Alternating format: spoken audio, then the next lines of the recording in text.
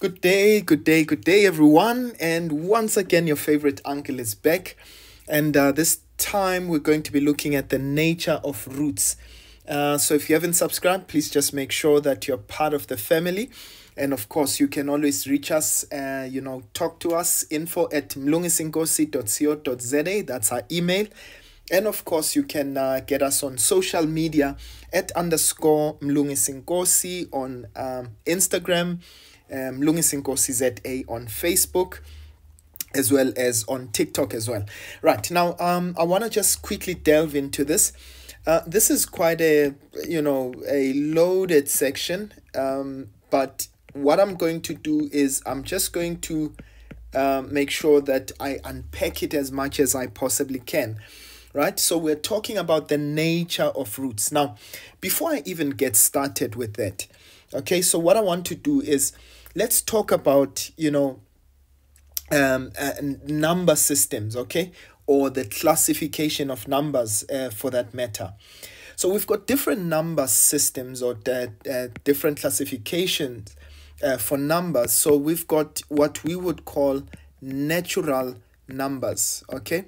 You'll understand a little later on when I talk about this. So when we talk about natural numbers, so these are numbers from 1, that's 2, that's 3, and so on and so forth, right? So you wouldn't necessarily have negative numbers. So for instance, when you are counting the number of people, you can never say negative 20 people, right? So those would be called natural numbers. You cannot get 2.5 people. So in this case, those would be whole numbers, right? So in this case, I mean, we can also call them counting numbers, okay? When we talk about counting numbers, in this case, we are also including 0, okay? So I'm just adding that one there. So we say 0, 1, 2, 3, right? So in this case, when we talk about, again, counting, we can actually count from 0, right? But when you're talking natural numbers, so this is when you are tallying up, you are literally counting the number of things that are there.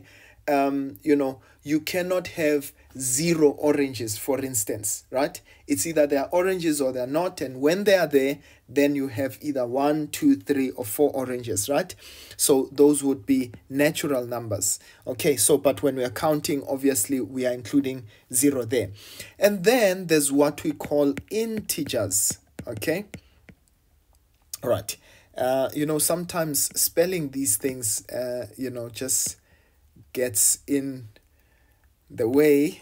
So integers. Now, what are integers? So in this case, that would include negative numbers, right? So if we talk about integers, so that's -3, all the way, negative infinity, all the way -2, -1, and you'd say 0, and that's 1, 2, and 3, and going forward, right? So in this case, we are taking whole numbers, but that is also inclusive of negative numbers, right? Now, I'm going to get into this one. Then we've got what we call rational numbers. Now, please, I want you to listen carefully, right? So in this case, when we're talking about rational numbers, these are numbers that can be presented as a ratio, okay? So, for instance, if I take a number like 1/2, that's a rational number, okay? So 0.5 would be a rational number. Why? Because it can actually be represented as a,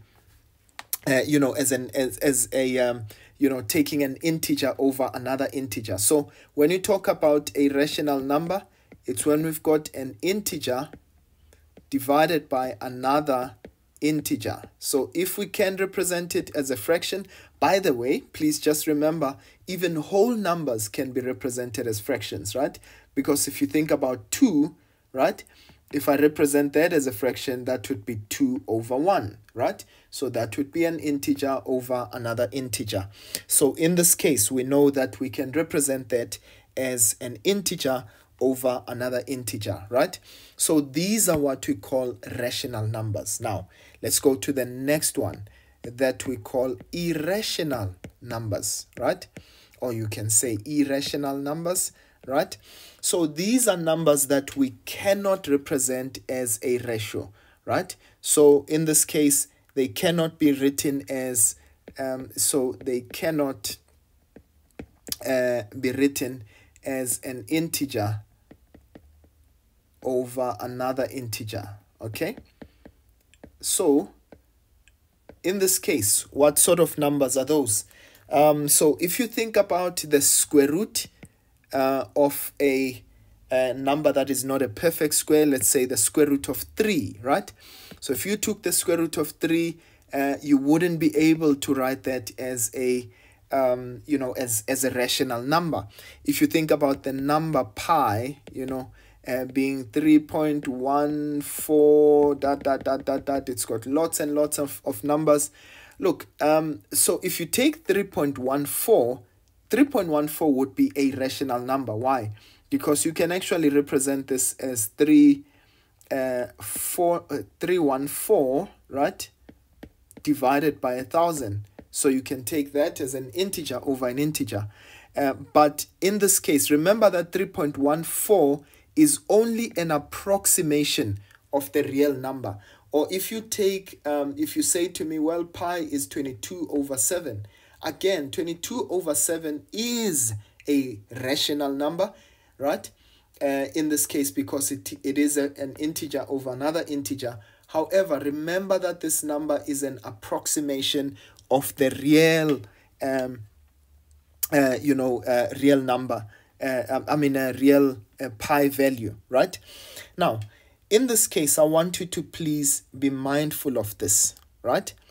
Then we've got numbers. So you can look at logarithms here. If you take the log of 2, for instance, you might find that this would give you a rational number, right? An irrational number, that is. Okay, or you can take trig ratios for that matter. Now, then we've got what we call imaginary numbers. Okay, now, what are those imaginary numbers? It's essentially numbers that don't exist. Okay,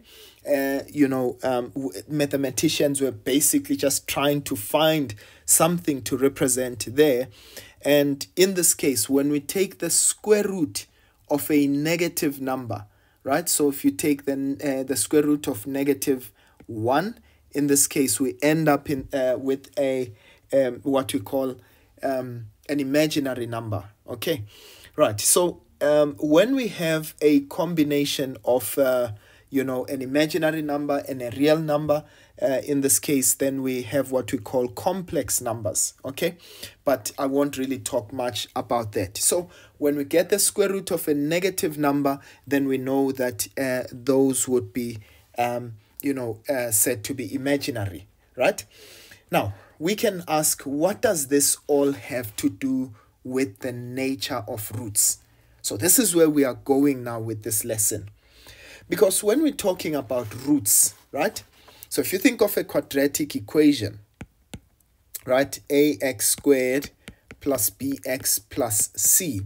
What it enables us to do is to be able to draw this as a parabola. So for instance, we can talk at length about this. We'll come back to it. For those of you who haven't watched our lessons on functions, this would be a good time to go through those lessons. So what you do is we can actually factorize this and you find x-intercepts, right? So these x-intercepts, we call them the roots of the equation, right? Of the function, right? So in this case, these are our roots. So we want to know, right? When your parabola passes through these roots, then we know, okay, so it means there are real roots, right? I'm going to explain in a little bit, right? So if there are roots, let's say this is going to be -1 and let's say 4 over there. So it means that there are real roots, okay? So it means the nature of the roots to that equation are real, right? I'll talk about it just now. However, so then How do we find those roots? We can factorize, or we use the quadratic formula, right? So you remember that's minus b plus minus the square root of b squared minus 4ac divided by 2a. So this is our quadratic formula, right? So we know if we wanted to find the roots of the equation, we would use our quadratic formula, right? Now, what then happens, ladies and gents, and I want you to please pay attention. What would determine the nature of the roots of this equation, right? Remember, we spoke about imaginary numbers, taking the square root of a negative number, right? And in this case, you realize there is a square root here and there is something underneath that square root. Usually we call this something here the discriminant. So in this case, the discriminant is equal to b squared minus 4ac, right?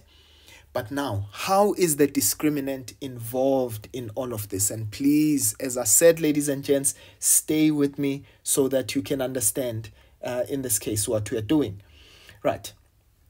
So now, if I find that my discriminant is positive or my discriminant is 0, now think about it.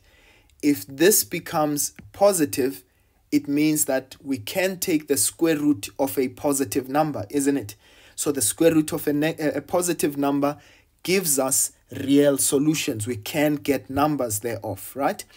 So in this case, once our delta value, the discriminant, is positive, okay? So if the discriminant is positive or is 0, okay? Then we say, all right, in that case, it means that we are dealing with real roots. It means those roots exist, right? They are not imaginary, they exist. It's actual real numbers that are involved there. We would be able to plot them on a graph, okay? So if the value of delta is positive, then I know that I'm dealing with real roots. Why? Because I know if I substitute it there, I can get the square root of a negative number. Okay? Right. Now, in this case, maybe let me just keep to that color there. So then I know if I find delta to be negative. So if delta is negative, right? Think about it. What would happen if that value, that whole value there, b squared minus 4ac becomes negative? It means you cannot find the solution, right? You can't find the solution. Why? Because we cannot take the square root of a negative number. It no longer becomes real, but it becomes imaginary, right? So if that b squared is equal minus 4ac rather is negative, right? So in that case, we say those roots are not real, or you can say that roots are imaginary. Okay, so those would be imaginary roots, or you can say that it's non-real roots, right? So again, if delta is a perfect square, now please, I want you to listen again. So we can get, what is a perfect square? If I say 9 is a perfect square, right? 6 isn't a perfect square, right? Because I know 9 is made of 3 squared, but what about 6? In this case, I cannot take two numbers that I square, or let me rather say two whole numbers, square them and get 6, right? So in this case, 9 is a perfect square. So if I can take the square root of 9, right, I get a number which is 3, right? If I get this, if I take the square root of 6, then I would get, an irrational number in that case, right? So I know now that if delta is a perfect square, now please note, then I know that the roots are rational, right? So I say roots are rational. Okay, maybe let me just highlight that in red so that you can, okay, so I didn't even finish my thought there. So if it is a perfect square, right? So 9 is a perfect square, 25 is a perfect square, and so on and so forth, right? So we know if delta is a perfect square, then we say we've got rational roots. If delta is negative, then we say that they are imaginary roots or non-real roots. If delta is positive, then we're dealing with real roots, right? Now, if delta is not a perfect square, is not a perfect square, so as I said, square root of 3, that would give us an irrational number, right? So if b squared minus 4ac gives us an irrational, something that is not a perfect square, right? So then we know that the roots are irrational. Irrational, right? So we know that roots are irrational, right? Now, then we say if delta is 0, right, then we are dealing with equal roots. Now, let me explain that just a bit, right? So we say roots are equal, all right, equal, right? Now, think about it. So we said x is equal to minus b plus minus the square root of delta. But now if delta is 0, now I want you to think about it. If delta is 0, then you'll say, sorry, divided by 2a here, then it means that we only have one root, right? That's minus b over 2a, right? Whereas normally we would have that plus minus something else, so that you get two roots where you will say that's minus b over 2a plus, whatever the value of delta is, square root of delta over 2a, or you can have minus b minus square root of delta over 2a, right? So in this case, what we're simply saying, you can have two roots if in this case you've got the value of delta not being 0. But if it is 0, what happens?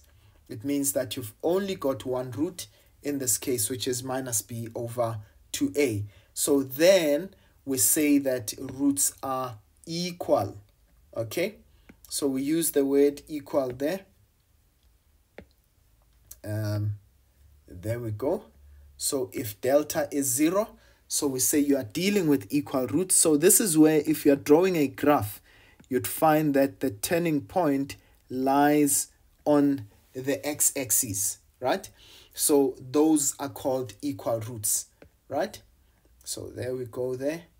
So those would be equal roots. Okay, equal roots. All right. But of course, what happens if delta is not? If delta is not 0, then what happens there? We say that roots are unequal, right? So it means you will have two separate roots. So roots, now let me maintain the color. Roots are unequal. All right. So that is how the cookie crumbles when it comes to the nature of roots. So what I would like to do next with you is now to take some examples of how we can apply this in practical mathematical equations. Okay.